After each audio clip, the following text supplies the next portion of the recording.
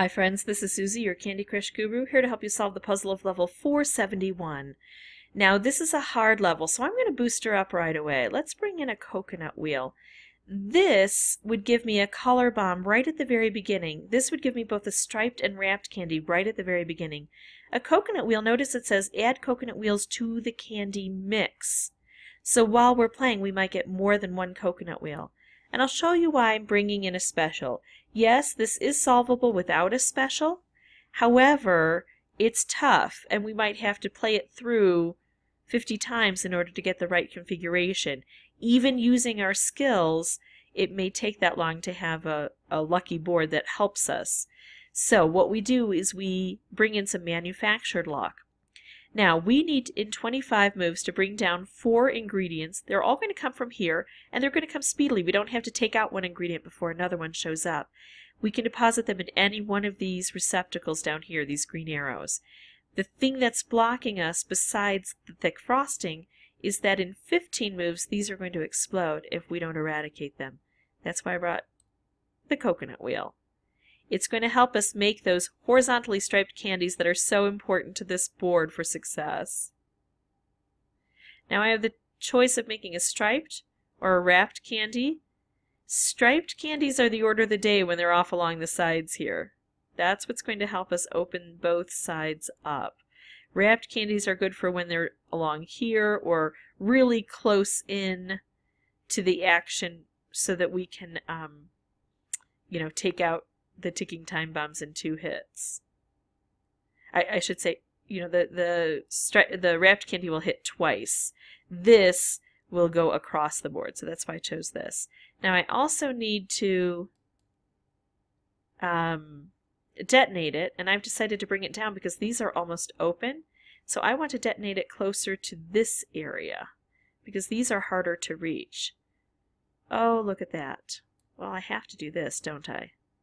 I don't care where these are sitting at the time. I'm going to go ahead and do this and take out those ticking time bombs.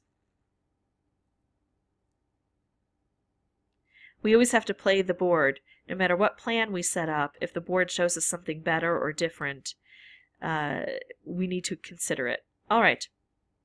So we're close now. We just have to bring these all the way down. We're going to keep working on this frosting, just hack away at it.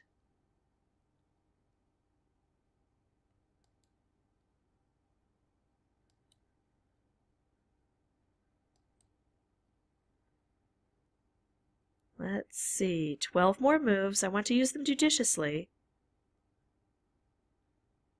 Looking for opportunities for some aerial strikes. Actually, I just want to get this. Oh, I don't want to do that. I want to get this detonated on the level it is. I do not want to bring it up a level.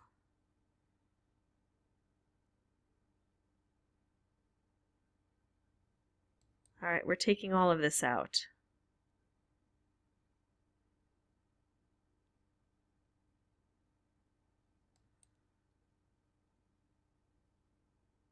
Here we go.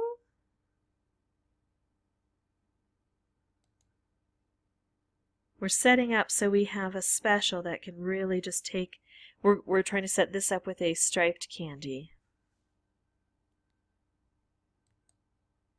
And the blues want to cooperate with us. Here we go.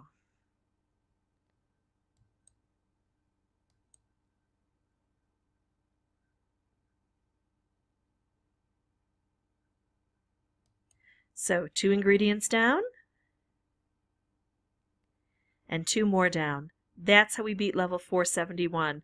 I was on probably my 8th life without boosters. I bring in 1 booster and I get it on the first try. So consider using boosters or keep playing it. Now you know the strategy. You have to take out the color bombs, the ticking time bombs with something. And you can keep playing it without boosters and see if you can do it. But my advice, go the easy route, get to the next level. Once you have gone to the top and you're looking for something to do because you're waiting on levels, that's when you can come back and play without boosters and get triple stars and everything. If you want to see more videos, you can always subscribe, and thanks so much for watching.